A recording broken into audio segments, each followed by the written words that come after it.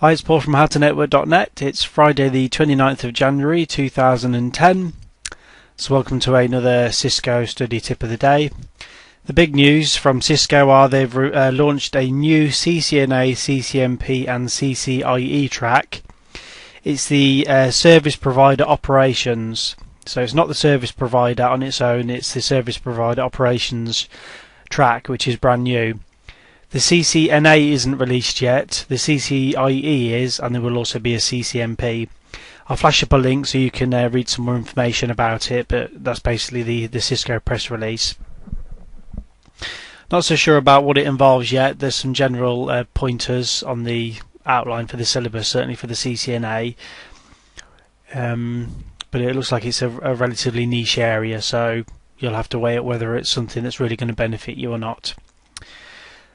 All 4 motivational articles are up. I've put the links to those on the previous tips, but getting some great feedback from that, thank you. Also the free CCNA and CCENT practice exam, a lot of you are downloading that, so I'll flash up the link for that again in case you missed it last time. The chat room for members I've reopened.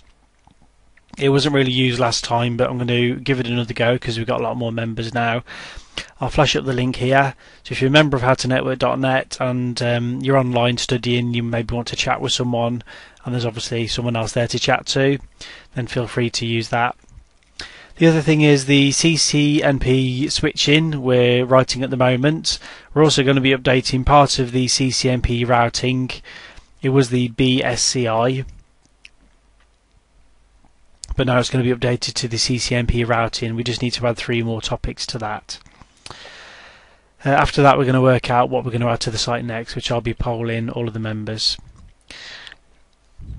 The other thing is that there's loads of videos on YouTube. Now I do the tip of the week as a written tip, but obviously this is the video part.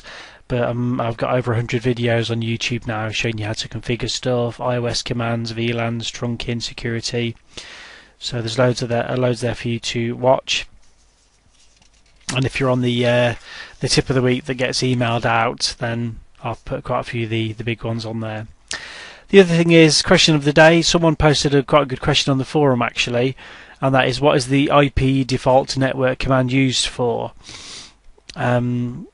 I'll put up a link, I think, but basically our dual CCIE for I has put a good answer to that. Cisco do explain on their website, but it's not a very good explanation, to be honest. So we've got an explanation for that.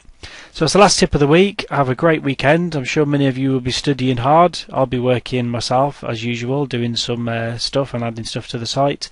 And I'll see you on Monday.